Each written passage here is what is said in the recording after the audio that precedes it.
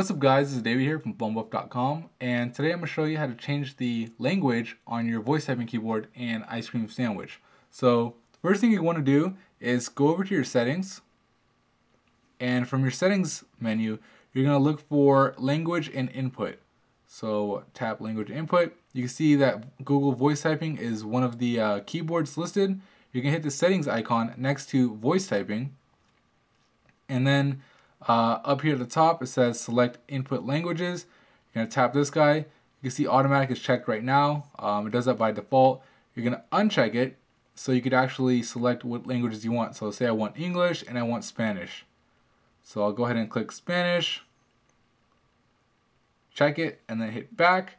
And you can see now Spanish is listed under my language options. So when I go to my notepad now and I hit the voice key,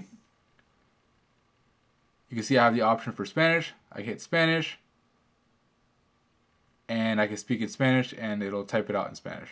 Alright, that's it for me. This is Dave from PhoneBuff.com. Thank you for watching the video, and don't forget to visit PhoneBuff.com for more cell phone news, reviews, and how-tos. Thank you.